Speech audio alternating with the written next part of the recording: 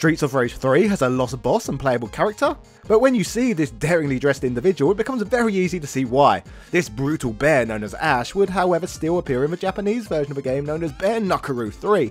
However, Sega of America didn't want to touch this one with a barge pole. Flamboyantly launching out of a speedboat at the pier, he poses effeminately, he has a woman's cry when defeated, and yet proves to be one of the strongest fights your player will encounter. But sadly, he never left Japan.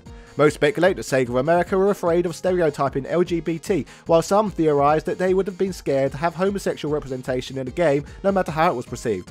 When it came to the American release, Sega would rebalance the game, rework a number of sprites and colours, clean up the various women you fight in your adventure, and of course delete this mincing maniac. For Ash lovers though, at least many years later we would get to see his photo on the wall hanging up in Streets of Rage 4. Now how's that for an Easter egg? Did you know?